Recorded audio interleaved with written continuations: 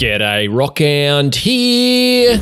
With Embark Studios recently announcing that their upcoming free-to-play game Ark Raiders is being switched to a PvPvE Extraction Shooter, and a few comments appearing from the current Ark Raiders community saying things like, there are too many extraction shooters already, I figure this is a good opportunity to look at the extraction shooter genre as a whole, showing you all the extraction shooters that are either available to play right now or are upcoming, and looking at what separates them or what they have in common, and giving you an understanding of whether the genre is really oversaturated with these types of games, and whether there is even space for a game like Ark Raiders to be successful. Now that's quite a lot to look at in one video, which is why I'm dividing this into a series, with this being part 1, where I'll give you a super short introduction to all 27 extraction shooters that I've been able to find, whether they've already been released or are currently in development. The next video in the series will jump into the comparisons between them. So even if you're not concerned about where Ark Raiders fits into the extraction shooter genre, this video alone will provide you with a bunch of extraction shooters to check out. All the info I'm about to run through now and in subsequent videos on extraction shooters I've compiled into this spreadsheet, a link for which is in the video description below. The spreadsheet includes links to the game's websites, their Twitter profiles, links to some videos from content creators about them, and so on. So feel free to dive into that if you want more info about any of the games. And if you're a content creator, you're welcome to use the spreadsheet for your own research. A shout out is appreciated if you use the info as the basis for any video you make, as it took a lot of time and effort to pull all the info together, and the spreadsheet includes a lot more info than I'll run through in this video series. Okay, let's start with as complete a list of extraction shooters as we can, whether they've been released or are still in some stage of pre-release development. Firstly though, what defines an extraction shooter? Well, it can't simply be the ability to extract loot out of a map, because then games like DayZ or Scum, where you take loot with you when you log out, would be considered extraction shooters. And maybe that's a broader discussion that could be had, but for the purposes of this video, I think an extraction shooter has to be a game where you extract gear out of the map, and the extraction process should put you under some sort of pressure, where the loot is at risk from other players, the environment, or from the time allocated to you to be able to extract,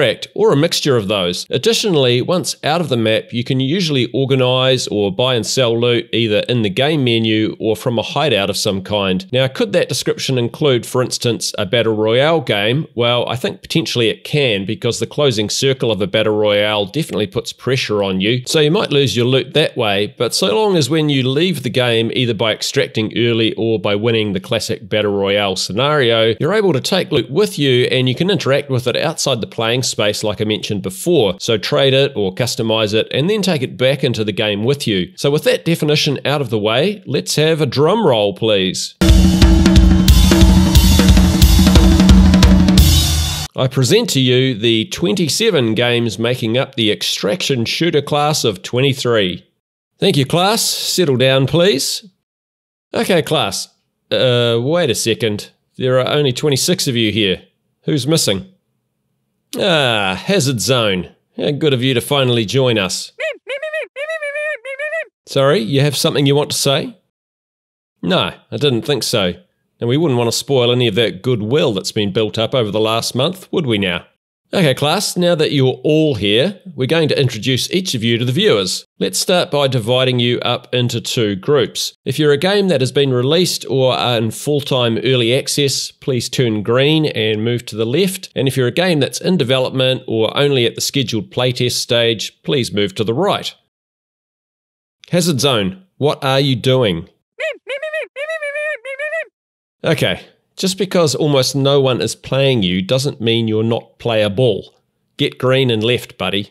Now that we have you separated, I'm going to take a moment to introduce each of you to the viewers. Let's start with the 11 games you can play now in alphabetical order. Badlanders is a free-to-play PvPvE mobile-style first and third-person shooter set in the near future. You can play solo or co-op in the game. It's available for mobile and PC and is currently in early access. Battlefield 2042's Hazard Zone mode is a PvPvE first-person shooter that allows you to play solo or in squads of up to 4 players. The mode is set in, surprise surprise, 2042 and comes as part of the full Battlefield 2042 game, which was released in November 2021 for PC, Xbox and PlayStation. You can generally pick up Battlefield 2042 for around $30 or gain access to it via EA Play for around $5 a month. Unfortunately, new content for the mode ceased being developed in May 2022 after it received a poor reception from players. Similar to Hazard Zone, Call of Duty's DMZ mode is a PvPvE first-person shooter with a modern setting, which comes as part of the free-to-play Warzone 2.0, which was released in November 2022 for PC and consoles. In DMZ, you can play solo or in a squad of up to 3 players, however you can also increase your squad size up to a maximum of 6 players by inviting others in-game.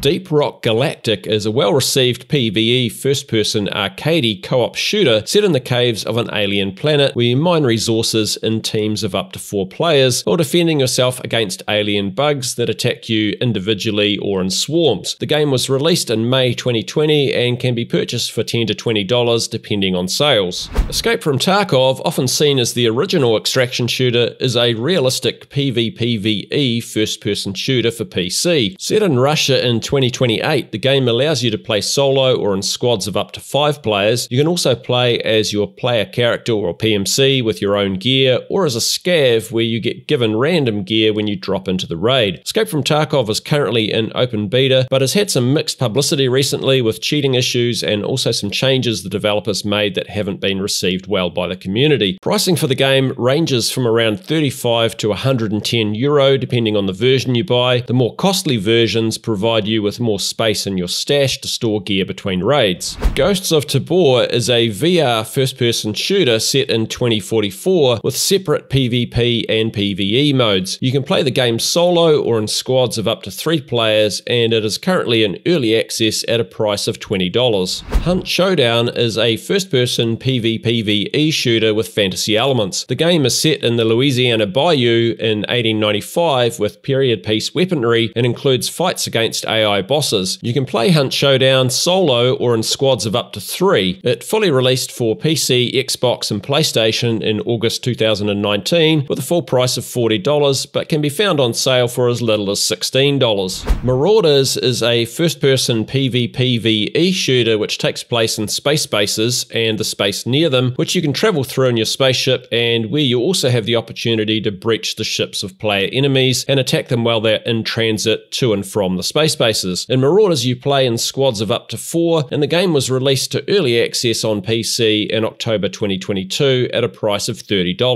Shatterline is a free-to-play first-person PvE extraction shooter, although the game also includes a PvP arena shooter with several play modes as well. The game is set in 2044 and you can play in teams of up to 3 players. Shatterline was released to early access for PC and PlayStation in September 2022. The Cycle Frontier is a free-to-play first-person PvPvE arcade shooter for PC set in a space station in a future where interstellar space travel is possible. The maps in the game are persistent, so you can drop in and extract at any time except when there's a periodic storm on the planet's surface. You can play in squads of up to 3, but you will only ever be matched against teams of the same size as you. So as a solo, you won't ever face a squad of 3, for instance. The Cycle Frontier has had some poor publicity recently when the developers ran a competition for content creators who were following the game, but then excluded the game's most popular content creator from entry. Vigor is a free-to-play third-person PvP looter shooter set in post-war Norway. The game is available for Xbox, Nintendo and PlayStation, but not PC. Content creator Jack Frags has described the game as the love child of DayZ and Escape from Tarkov, and used the moniker Baby's First Tarkov for the game. In Vigor, you play in squads of up to 3 with up to 12 players in a server. You have to extract back to your base before radiation in the world kills you. The game features a maximum frame rate of 30 FPS, which can make gunplay, which has a pretty fast TTK, pretty jarring. So that's the 11 extraction shooters that are available to play now. Next we move on to the 16 games that are currently in development. Hello? Ah, Rock Dog. Are you at your beach house that looked like it owned by Taylor Swift? Yes. Now have you found the Flamingo again? I track it from Seoul City in the Korea to Monaco, near some French city. Nice. You would have been able to use my car parked at the airport there. I use. And where did you locate the bird in Monaco? Bird was dining al fresco. Here, I send photo now. Excellent. And did you capture the bird this time? I capture bird. Fantastic. Where's the bird now? Well, I let bird drive your car. You what? Police took photo just before bird stopped driving. Here, I send photo now. Police? Then bird park car. Here, I send photo now. I very sorry, Rock Dog. Bird got parking ticket. €35. I will pay for you. Thanks. Well, at least you're okay. And the back wheel is still round. That's a positive, I suppose. What about the bird? Bird get into another car and how you say, flee the scene. Here, I send photo now. What the Bird drive towards airport. Bird very fast. I will follow, but maybe not at 200 miles per hour. Yeah, good idea. Anyhow, as I was saying, now we move on to the 16 extraction shooters that are currently in development. Ark Raiders is, of course, a free-to-play third-person PvPvE extraction shooter being developed by Embark Studios. The game is set in a world where Ark, AI-driven alien robotic craft, descend from the skies to attack raiders, who are the remaining humans on Earth. The game is approaching its first closed alpha playtest, with a date for that yet to be announced. Ascendant is a PC-only first-person PvP game with some light PvE added in. It's set on what is described as a ruthless feral planet, and players work in teams of 3 to extract resources from procedurally generated maps within a round time of 30 minutes. The game is currently working through a series of pre-alpha playtests. I didn't see any details about the expected price for Ascendants though. Dark and Darker is a first-person PvPvE medieval dungeon game where you can play solo or in squads of up to 3, and you're forced into combat through a battle royale style ring of hideous bugs that closes throughout the dungeon. You can then extract via portals or also use other portals to go deeper into the dungeons where you face tougher environmental enemies. The game has been at the alpha playtest stage, but Dark and Darker's developers Iron Mace are currently embroiled in a legal dispute with Embark Studios owner Nexon over intellectual property for the game. If you want to know more about that court case, I suggest you check out content creator OnePeg's channel as he's covering it in depth. If Iron Mace ends up releasing the game, they're apparently aiming for a $30 to $40 price point. Deadrop is a free-to-play first-person PvPvE vertical extraction shooter with a strong battle royale aspect, as the game's set in a modern but parallel universe, and you play in a tower that has what is known as the freeze rising up through it. The freeze forces players toward the top of the building and into engagements as they move, and at the top of the tower you can either extract early or choose to try and eliminate all the other players, aiming for a full victory. Deadrop is notably being developed by a studio co-founded by Dr. Disrespect and is at pre-alpha stage. Hawked is a free-to-play third-person PvPvE shooter on PC and console set on X Isle, a mysterious island that harbours powerful artifacts from a lost civilization. In a team of up to 3, you play in a round with up to 30 players in total, and the game is currently at closed alpha. Hyenas is a first-person PvEVP, and by PvEVP I mean that 90% of the time you're fighting AI enemies and 10% against other players. The game has a sci-fi setting, and there are 5 teams of 3 players in each round. Pricing for the game is unknown, but the developers say they have no plans to make it free to play. The gaming community's reception to the art and playstyle of the game when it was announced was mixed at best, as many comments were describing it as an unwanted generic shooter. Marathon is a freshly announced game from Bungie, with them reviving the Marathon game name from the late 1990s. The game, which has attracted a lot of community interest, is likely to be a first-person PvP shooter and is set in 2850 on the lost colony of Tau Ceti 4. You'll play solo or in crews of 3, and with the developers mentioning persistency in the game, a match timer seems unlikely. Bungie have said the game is nearing alpha level, but also that they are now going dark for an extended period, so no release date has been announced. Attracting similar community excitement, developer Naughty Dog announced that they are working on a third-person PvP extraction shooter game that lies within the Last of Us universe, specifically set in San Francisco. The game, which will probably be for PC and PlayStation, has been in development for a little under 3 years, and Naughty Dog recently announced that they want to give the game more time for development. Off the Grid is a third-person cyberpunk-styled PvPvE shooter that its maker Gunzilla Games, a studio of over 200 developers, describes as a AAA game that will redefine battle royales. Gunzilla aim to release the game in 2023. Off the Grid will have squads of up to 3 with 150 players per match, which takes place on a dystopian tropical island. Gunzilla Games notably includes District 9 and Elysium movie director Neil Blomkamp as their chief visionary officer, and his film style seems to be making its way into the game from footage that the studio has very recently released, albeit what appears to be an extended cutscene. An interesting and almost certainly divisive aspect of Off the Grid is that players will be able to sell items they pick up in game, such as weapons, scopes, and other weapon modifications like barrels and skins, as well as their characters' mechanical limbs, to other players for real-world money via a blockchain. This is something I'll discuss more later in the series when I look at community sentiment for the games, because I definitely have some concerns about how Gunzilla Games are approaching this new in-game economy, but for the moment, let's move on. Project Nakwon is a third-person PvPvE game set in a dystopian Korean city. With an art style that looks a bit like Escape from Tarkov, the game's teaser video, which seems to be hurriedly compiled from a varying range of game builds, shows 2 players working together, so it may be a co-op game. It also appears to include zombies as an AI enemy. The game is at pre-alpha stage and is being developed by Mint Rocket, which is a sub-brand of Embark Studios owner Nexon. Project Beautiful Light is a first-person PvPvP&E game set in a hostile, horrific environment in the year 2036. What do I mean by PvPvP&E, you ask? Well, I've kind of made that term up, but for the purposes of this, it means that as well as playing against players and ghost-like AI enemies that are known as anomalies, when players get eliminated, they'll be able to take control of anomalies themselves and continue participating in the game as if they were part of the environment. It's a novel concept. Project Beautiful Light is aiming for early access in 2024 with a price point of around $27 and is currently going through playtests, and there have been a few content creator streams showing the playtests. Project Black Budget is being developed by PUBG Studios as their follow-on from the mega successful PUBG Battlegrounds. Very little is known about the game other than that the publisher Krafton is considering a launch to PC, console, and mobile, and that the game is possibly going to be PvPvE and likely to be a AAA title. Its pricing is unknown.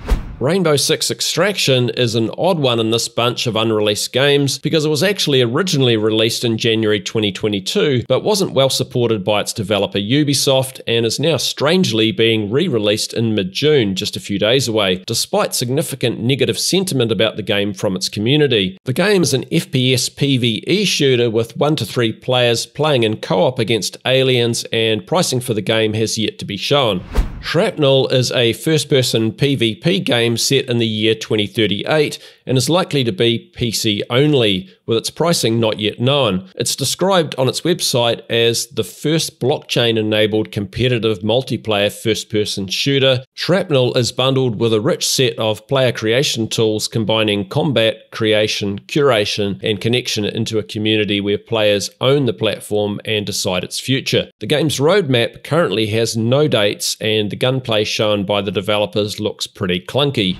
Star Siege Dead Zone is a first-person PvPvE game set in space station interiors where you play solo or in squads of up to 3 with a total of 24 players. The game is described by its developer Prophecy Games as a high-tension corridor extraction shooter and is currently working through scheduled alpha playtests on PC, although console versions are planned as well. The developers also plan to release a sister game, Star Siege Raiders, which they describe as a large-scale outdoor extraction shooter that is coming in November 2023. Pricing is not yet known for either of the games.